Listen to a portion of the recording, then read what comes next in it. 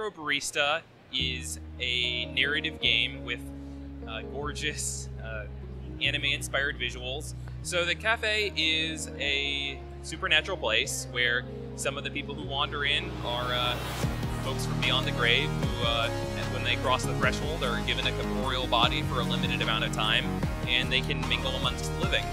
So in some cases, it's going to be a little bit ambiguous which of the patrons are living and which of the ones are visitors from the world beyond. So the story is actually going to be told as a series of vignettes.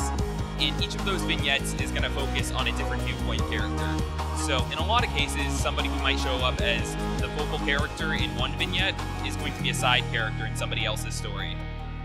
We're going to be releasing next year on Steam and also Nintendo Switch.